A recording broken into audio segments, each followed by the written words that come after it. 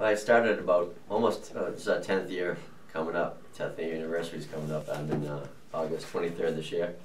Yeah, it was a good niche for Charlestown when I was looking to possibly open up a restaurant and space was available. It's kind of like the Charlie Brown Christmas tree that nobody wanted. It's like a beat up old space that had gone bankrupt a few times before me.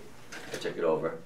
And I was like, Charlestown there's a lot of higher end restaurants in Charlestown at the time. There was like the Olives, there was a Meze, the high end Greek place I actually got. I used to love Meze, but it was noisy. Yes. Very noisy. I was a line cook there 11 years ago. No kidding.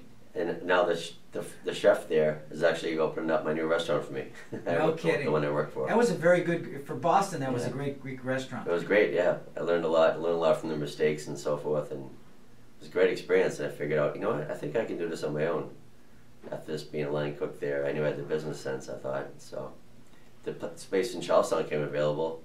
And I was like, I'm going to put like a middle of the road place. Because we already have some nice pubs. And, we have the Ironside Warren Tavern, great old place, and we have the 99, but we need something in between, and we, like especially like a wine bar. And Charlestown's definitely a female densely populated area, and they love wine, and no one really has a wine bar. The sports bars or someplace that's too high end, so I want to go middle of the road restaurant, and it took off about a year later. It sounds like an intimate place to hang out at. It is. It's great. It's about 60 seats inside, outdoor patio. We have like 30 something seats outside. And I checked your website this morning. You've won your share of awards. Yes, including the Stanley Cup. Yeah, that was my most important. It really was. The awards, and I tell you the truth, they really don't mean much to me at all. What means the most is when customers come to my place for like their special occasions, their anniversaries, they want their wedding showers there, and seeing them come over and over again through the years, that means most to me. But the best of awards, I mean, it's nice to get recognized, but really doesn't mean anything to me.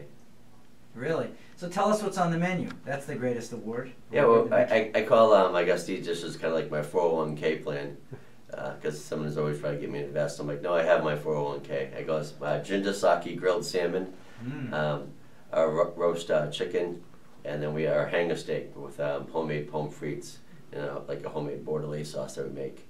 And that's really like the holy trinity of the bistro.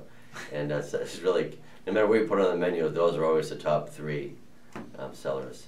And now our homemade wild mushroom raviolis are up there too. Those have really become a staple on the menu. Yum. So